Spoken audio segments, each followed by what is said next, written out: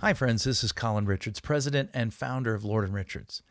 And I'm really excited about the conversation we've already begun in our previous segment on the subject, not of finance this time, not of stewardship, but on the subject of the move of God that is occurring in our country as I record this.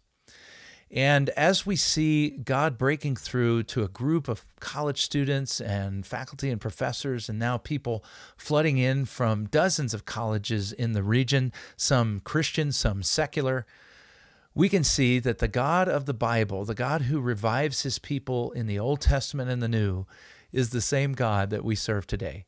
And whether we live across the seas, where we've seen revivals in recent days in places as far-flung as the Philippines, Cambodia, India, and so on, that same God is desiring to reach down and touch the hearts of his people and draw them to himself even today. And that's what we've seen at the campus of Asbury in Kentucky. Asbury University has seen this before, back in 1970, and it seems eerily similar to what we saw then that started last week, February 8th of 2023.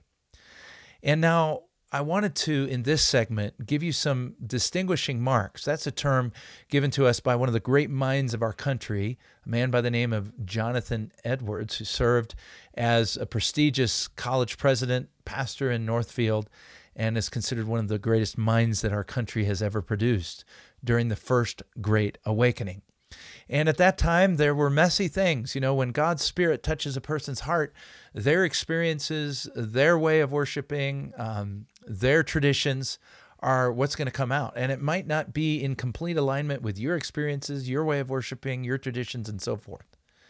But what we discover is that when it's a true work of God, there comes a sudden unity amongst God's people around the desire to glorify and lift up the name of Jesus Christ and to tell others about him and his gospel.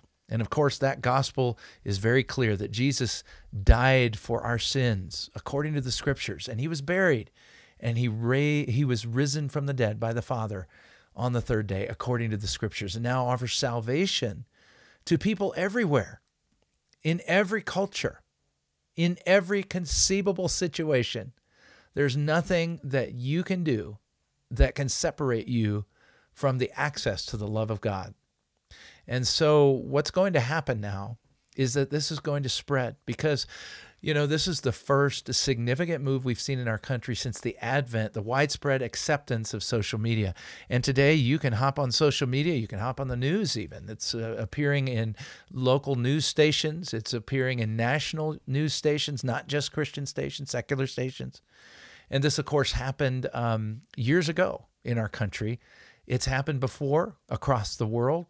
A particularly interesting event to study is the 1904-1905 revival in Wales that spread across the world.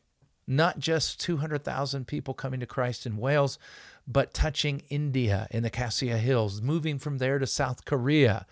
And of course, today, South Korea has an amazing Christian population. And then moving into China with men like Jonathan Goforth, spreading the word and seeing that flame spread. So we've seen great moves of God in college campuses. There's a wonderful work called Campus of Flame by J. Edwin Orr, the distinguished historian, PhD, who also wrote the simple tune set to kind of a Hawaiian melody called Search Me, O God. Beautiful song, but a brilliant mind who's cataloged the working of God on campuses. So let me ask you, is revival legitimate? Is it okay?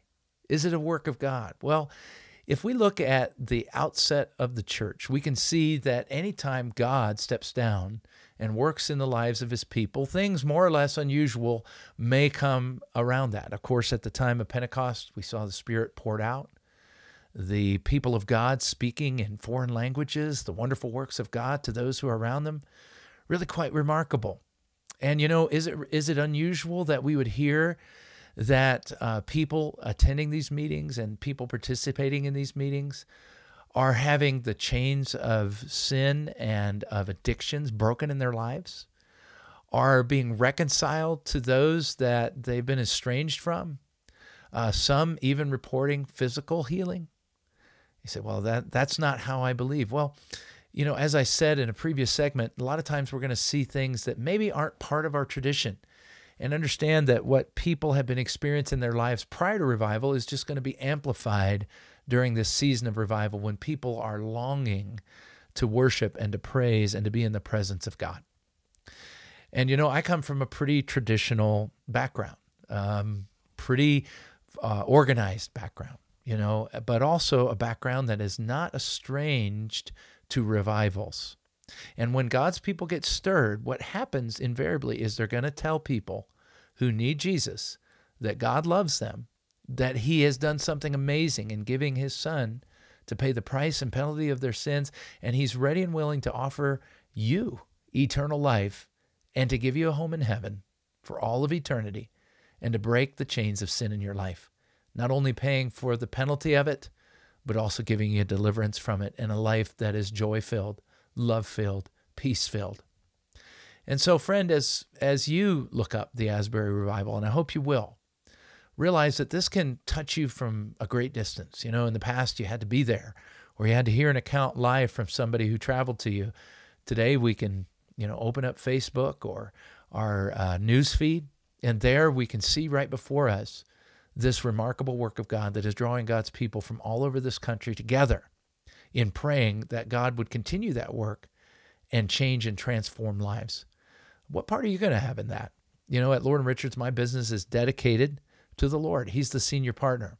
And what we want to do is glorify him in all that we do, including how we give advice and how we point people in the right direction concerning their plans and their money. But today, in a moment, you're going to get a phone number, and a lot of times we're inviting you to call us and to sit down and talk about your finances and develop a plan, which is so important. It really is important. But, right now, while the Son of God is moving, if God would lead you to give us a call, if you'd like to talk to me about your own spiritual need, I'd just be thrilled to counsel you. I'd be thrilled to be a help to you, to pray with you, and to point you to the satisfaction, the joy, the fulfillment, the life that is in Christ. So I hope you'll take me up on my offer today, and God bless you.